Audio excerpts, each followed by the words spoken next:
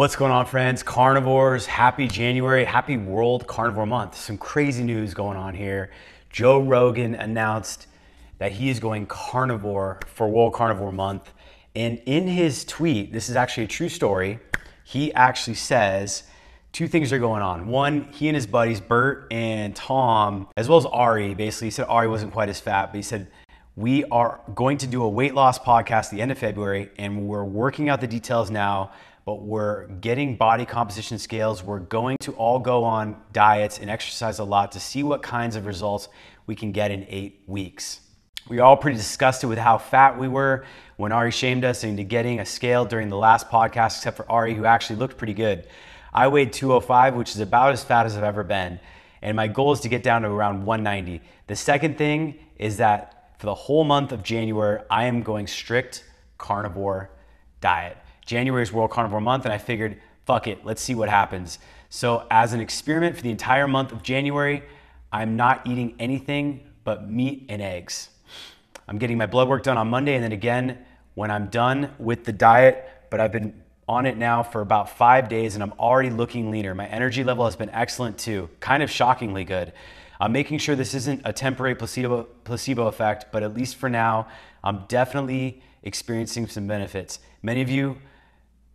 Many of you know I mostly eat wild game, which is very lean, so I'm supplementing with that with beef fat and some other fattier cuts of meat like bison, like this bison ribeye I just took out of the Traeger grills. I think that's exciting for the community. Joe's obviously a huge influencer, and I have to say, I would have loved to seen the look on Lightning James Wilk's face when he saw this post go out, because he was on the podcast debating Chris Kresser, kind of steamrolled Chris Kresser after a while with some debate tactics, and really pushed his agenda propaganda film, The Game Changers, hard. So it's exciting to see Joe Rogan come out as a witness to this debate and go, you know what, I'm going carnivore. I want to lose weight. I want to feel optimal. And he's going to do his labs. So if this comes back, as I expect it will, it's going to be a great experience for everybody. It's going to be a lot of great sort of momentum for the community. And I think it's going to be awesome for him to see that.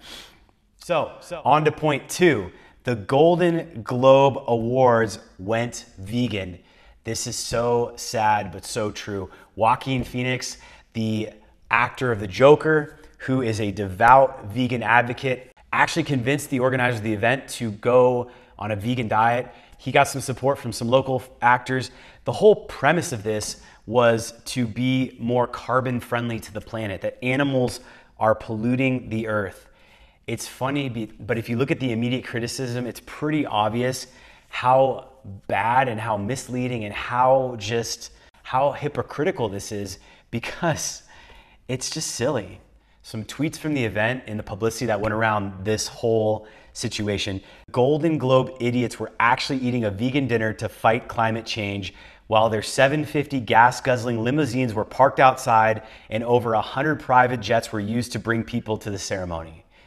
This kind of reminds me of the Lewis Hamilton situation that came out a few months back, where Lewis Hamilton said he just couldn't take it anymore, that he was going to go vegan to save the planet. Meanwhile, he's driving a 1 mile to gallon gas-guzzling F1 car all around the world, polluting the earth with hydrocarbons that are being pumped out of the earth into the atmosphere.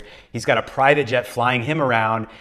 It's clear that it's the fossil fuel, the burning of the fossil fuels, that's really having it. Another tweet that came out about this, showing pictures from Dan Wooten, one of the chief editors. He says, "This is the plant-based meal being given to all guests at the Golden Globe Awards this year. No option with meat at all. No choice. Welcome to Hollywood in 2020, where vegan extremists rule." It's just puking images. It's great to want to be doing great things for the planet. It's great to want to save the planet, and I'm not knocking that. I think it's misguided and it's really poor to spread misinformation. And if you're gonna be tweeting and doing big things like changing the way that things are operated, like the Golden Globe ceremony and what they feed the participants based on information you believe right, you better be doing some due diligence. You better be actually looking into the data, doing some information before you push that agenda. I think this tweet from Elon Musk, which came out earlier this week, sums everything up really nicely. I support people choosing whatever diet makes them happy, But it's true that everyone going vegan still wouldn't stop climate change. Moving billions of tons of hydrocarbons from deep underground into the atmosphere and ocean is fundamentally the issue. And that's what's going on here. People are looking at animals that have been on this earth for millions of years with plants and have supported the carbon cycle. They poop, they pee, they urinate, they pound back in to the soil, the minerals that they're consuming, and the whole cycle gets recycled when the plants take in the carbon and the emissions. It's when you take an unnatural amount, an ungodly amount of fossil fuels that would not have been extracted naturally in the cycle, and you release it and burn it in the atmosphere. That's what's causing this. And these major vegan advocates who are famous are pushing this agenda while they're actually not abstaining or showing any sort of evidence about the fossil fuel, the real picture of the equation.